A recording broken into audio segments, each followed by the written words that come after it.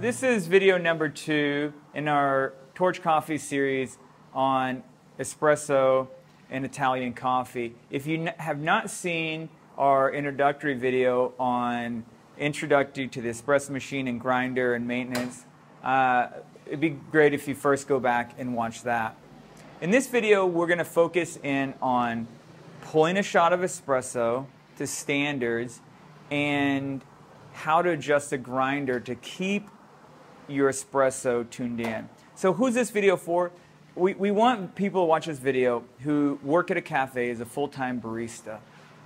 The idea is that there's baristas at different levels. Some people don't quite feel 100% comfortable yet dialing in a grinder, and some people don't even know what I mean by dialing in a grinder. If that's you, this video is exactly for you. But even if you're more advanced than that and you already feel very confident dialing in a grinder, this video may be helpful to you because we're going to also talk about some strategies that you can use as a cafe to dial in your grinder more effective and have a more consistent product for your consumer.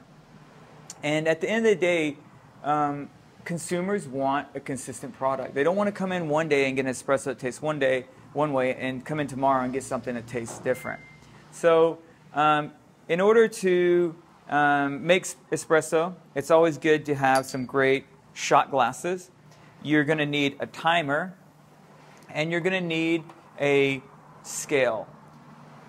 So let's go ahead and get started here. At Torch Espresso, we define espresso as being a shot that is between 50 to 70 milliliters, made with 17 to 20 grams of ground coffee, that's forced through at 9 bars of pressure with a water temperature of roughly 200 degrees Fahrenheit or 93 Celsius, and has a brew ratio of 1:2 to 1:4.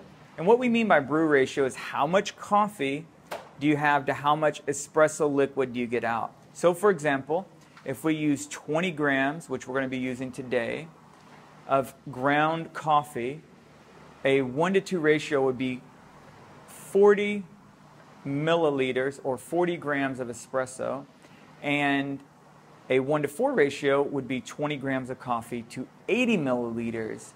And anywhere in that window could make great espresso.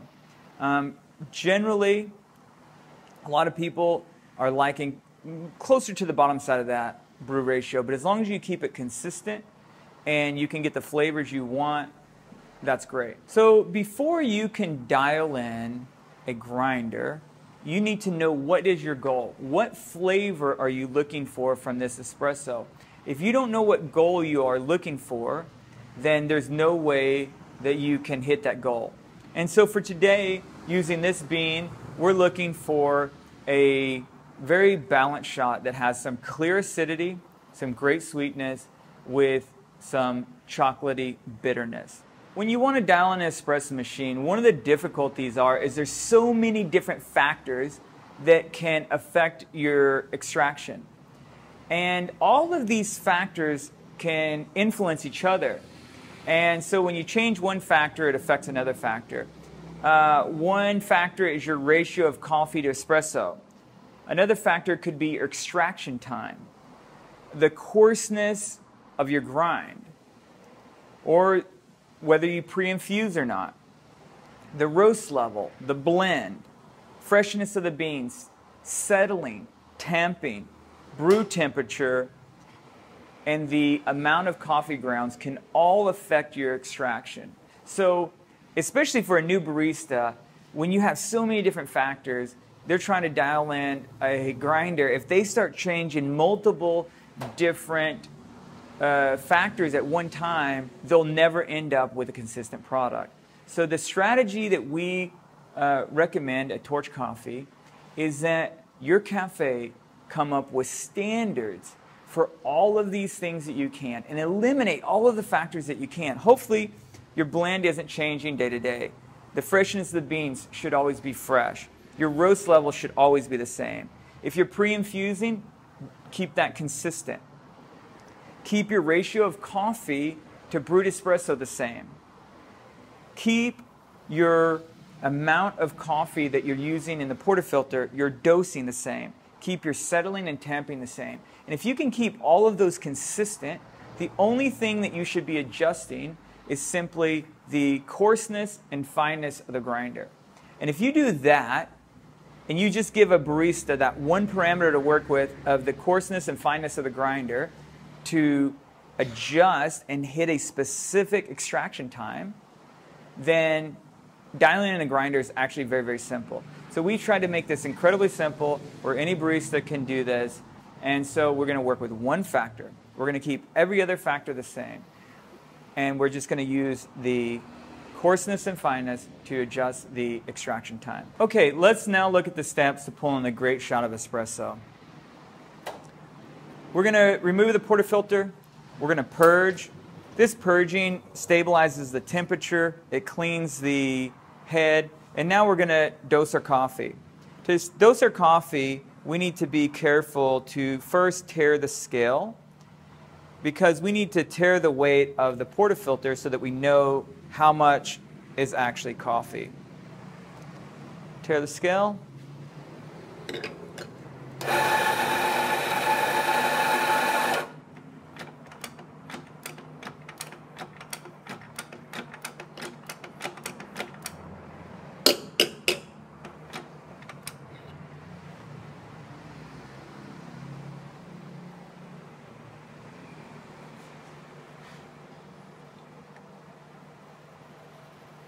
And I'm at 21 grams, so I'm going to just take a little bit off the top. And that should put me right at 20 grams, which is my goal. So I'm right on target with 20 grams of coffee. And then I'm going to tamp nice and straight.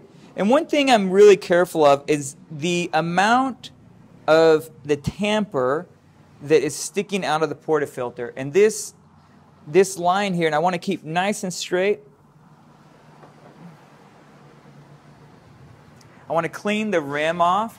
If you have too much grounds on the rim of your portafilter, it destroys this little garment up here. I want to insert and brew immediately.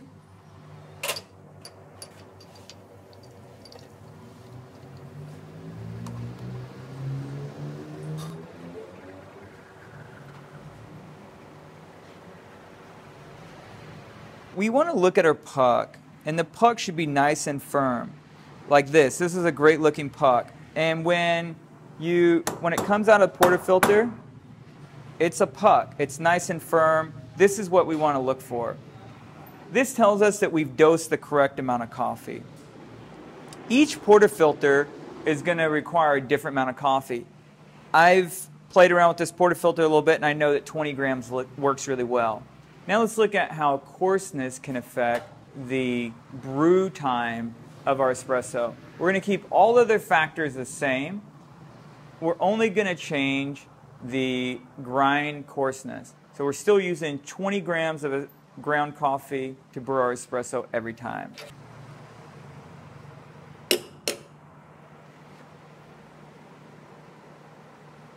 You'll notice I'm settling each time with 2 gentle tamps. 20 grams of espresso.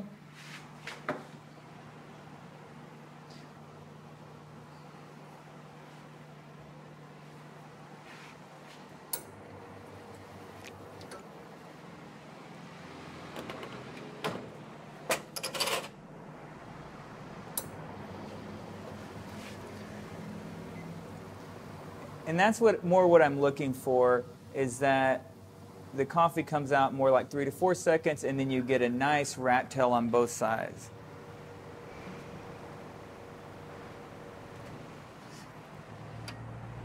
And this is a nice 30-second shot. And there's no way to know if your espresso is good unless you taste it. So we're going to taste our espresso.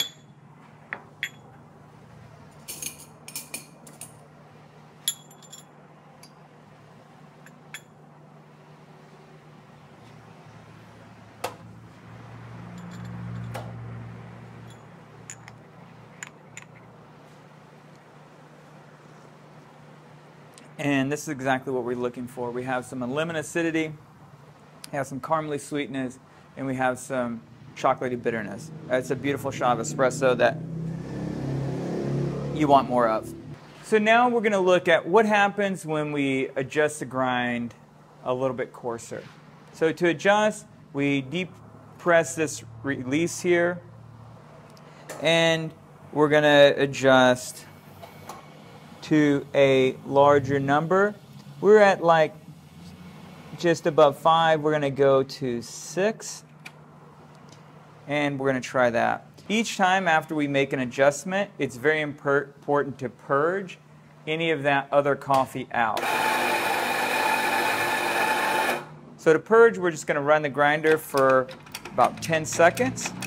We're going to take all of the coffee out of the dosing chamber, and we're just going to throw this away. And we're going to start fresh again.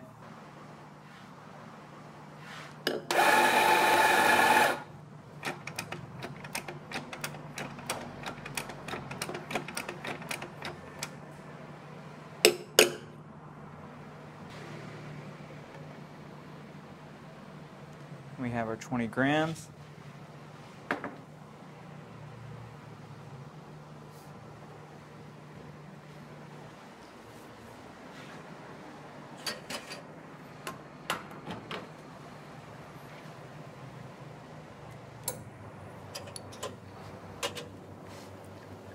And because we adjusted it coarser, espresso comes out very quickly, and we're probably going to have way too fast of extraction.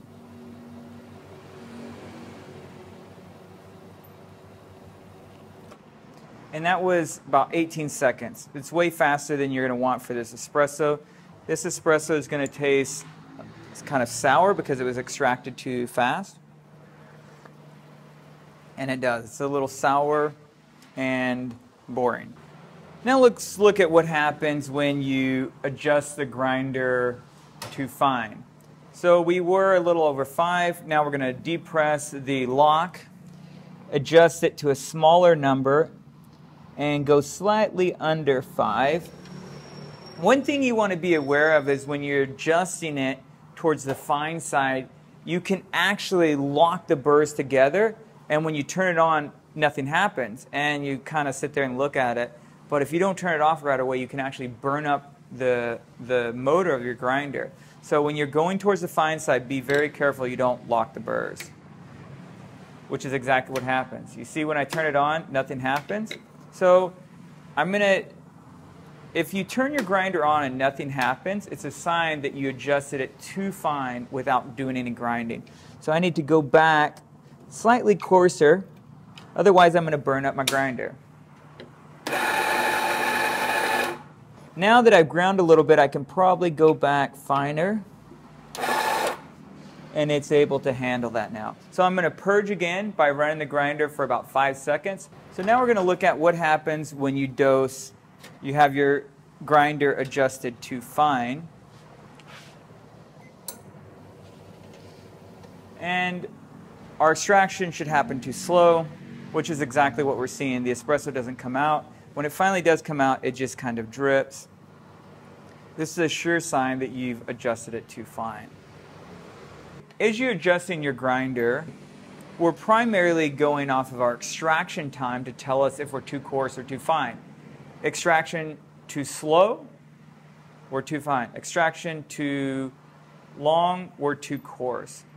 But it's also good to use the rest of your senses. So I like to take a little bit of coffee from the doser basket and fill it with my fingers and feel what it feels like when it's too fine. Then we can adjust the grinder back to too coarse. And let's look.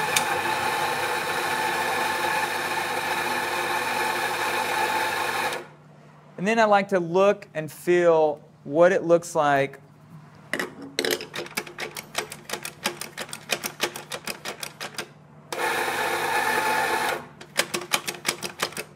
I like to look at what it looks like when you're adjusted too coarse.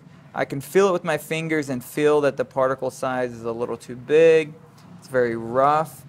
And I can see very clearly each individual ground of coffee. That's a sure sign that it's adjusted to coarse. Now let's look at what our coffee should look like when it's adjusted just perfectly. We can see with this coffee, you can see the particle size, but it's not clumping. This is what espresso should look like when it's adjusted perfectly.